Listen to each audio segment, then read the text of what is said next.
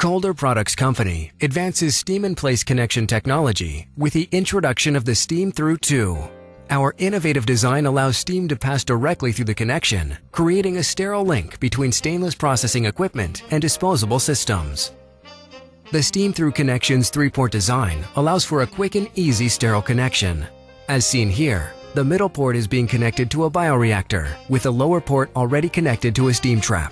Steaming through the lower 2 ports creates a steam-on sterile connection without the time-consuming cleaning processes or validation concerns associated with reusable devices. Once the steam-on cycle is complete and the steam trap has been closed, the connector is ready to be transitioned from the steam position to the flow position. Simply press the thumb latch to allow the valve to be moved down to the flow position.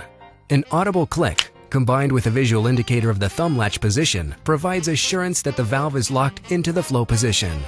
A sterile flow path has just been created, and it is now possible to transfer media between a bioreactor and single-use bag or tube assembly. Once media transfer is complete, the Steam-Thru 2 valve is ready to be transitioned from the flow position back to the steam position. Simply press the thumb latch to allow the valve to be moved up to the steam position.